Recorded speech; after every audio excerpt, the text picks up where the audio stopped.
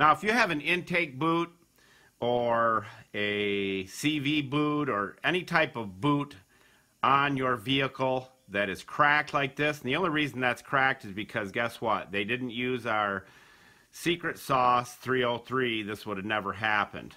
I'm going to share with you how to repair this until you can get the money to buy a new one. It's very simple. So first thing we're going to do to fix this permanently, and it'll be stronger than the rubber itself, is we're going to clean it with our lacquer thinner. Get the crack real well.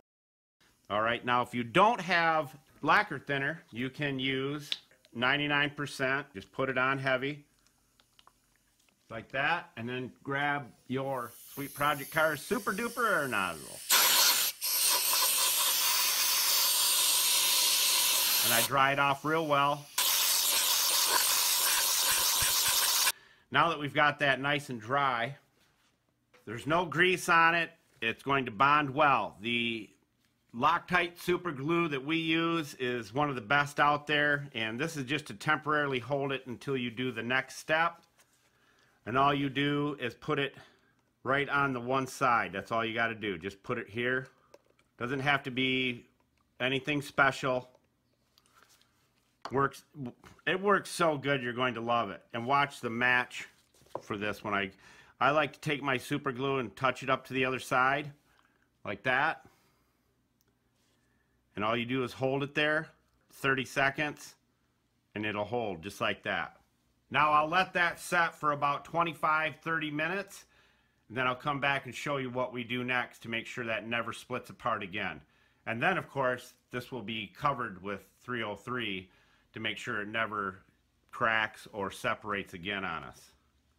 And it's sealed up good, but here's the kicker to make sure that it never separates again on you. Now if the crack is inside the rib here, it makes it a little bit easier.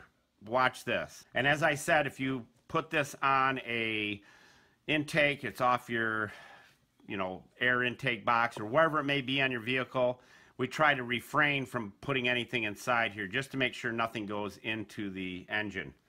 So now we're going to use what we like and love is the Permatex only. It's like the only thing we use around here. We're going to use our Permatex black silicone. We're going to show you how to do the inside as well if it's not on an intake going into the engine. So what I do is I just go over this like that, and I put a nice heavy coat on it. And you can make it look as nice as you want. I like to have about 1/8 of an inch thick on top of this. Alright, now what I'm going to do is if your crack is inside your rib, all you do is fill it up.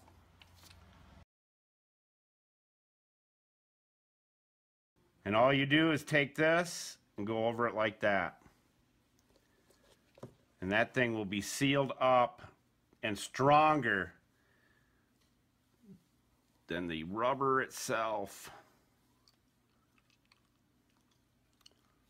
Now you can put a bead along this side here if you want. Never split apart again. Now on the inside, you put it on your finger and you just go inside like this and fill up the rib on the inside. Press it right up in there. Done. We'll let that dry about 24 hours. We can put it back into use and it will last and last and last. There you go, my friend.